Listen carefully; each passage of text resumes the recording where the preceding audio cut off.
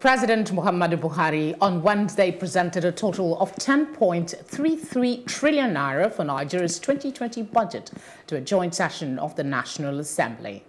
And the Boko Haram leader, Abubakar says none of his members would stop violence. This is Plus Politics, and I am Felicity Ezewuike.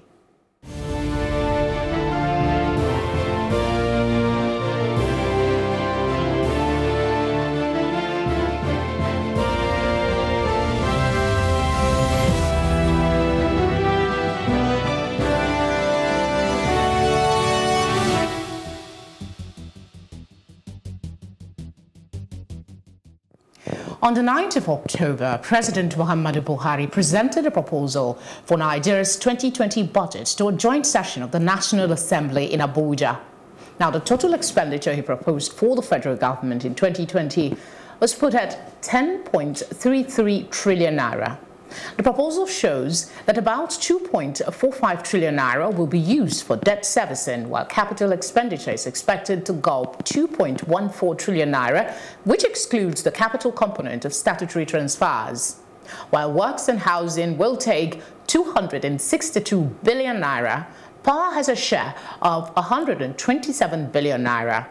Agriculture and rural development is scheduled to receive 83 billion and education 48 billion. Joining me to have a conversation around this are two gentlemen. We have Segun Sopitan. Thank you very much for joining us. It's a pleasure. Thank you. And of course, we have Gospel Obele. Thank you so much for joining us.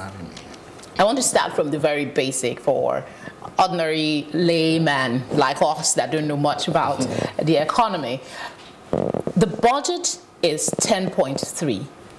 The revenue, overall revenue expectation is 8.155 trillion.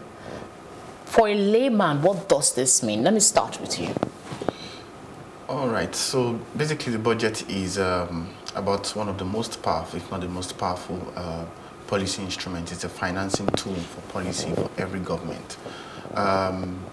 Across the world, you have a situation where you have a budget deficit where the expenditure side is more than the revenue side. So it means that government in total for 2020 will be spending about 10.3 trillion, and they expect to get a revenue of 8.1 trillion all through 2020. So in layman terms, that's what it means. Yeah. Okay. In spite of all the talking, the oil sector also featured prominently in the budget. Most of the revenue expected is coming from there as well. Is there any change from last year that indicates to you more efforts to diversify the economy and get more revenue from other sectors?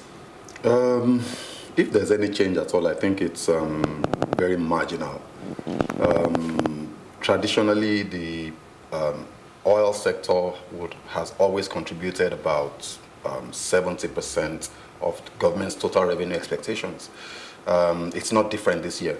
And the reason for that is that the things that need to happen are very fundamental.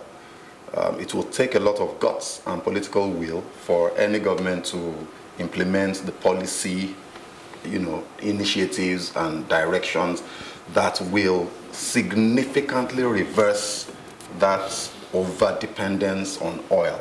And nobody has been able to do that. So it's really, to be very honest, it's more of the same.